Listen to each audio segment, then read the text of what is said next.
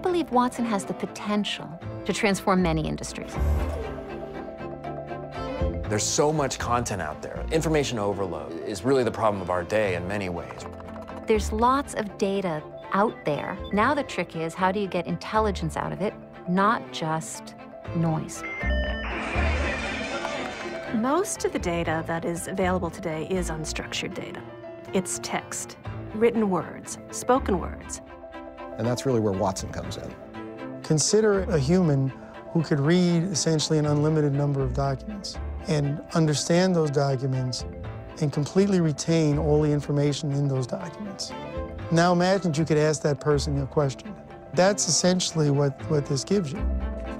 Watson represents a way to look at all this data and extract the needle in the haystack, the key insight that's useful. While it's playing the game show Jeopardy as its test case, there are lots of other domains where people want questions answered. The currency of financial services is information, and the ability to semantically analyze that, to extract from that what the meaning is, allows you to look at Watson and say, I can change the way I run my business. In the financial world, we generate a large amount of data, petabytes worth of data.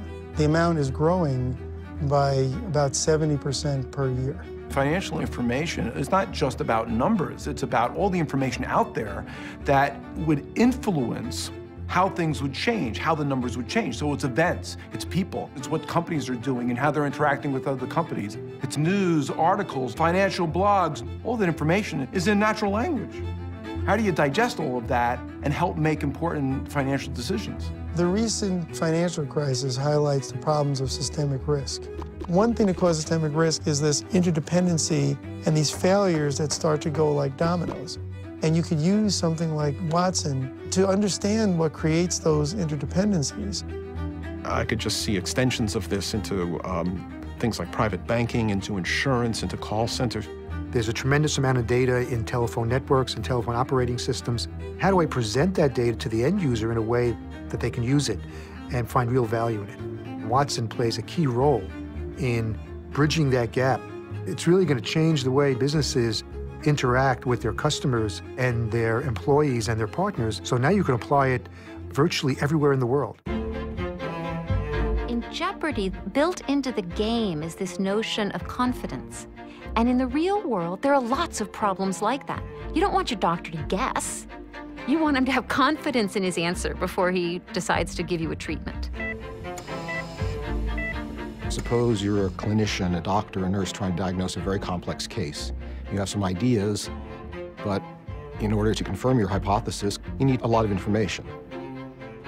The amount of valid, useful information that will make a difference in a patient's life, it just has exploded to the extent that it's impossible to keep up with that. So we need tools that glean the best of that.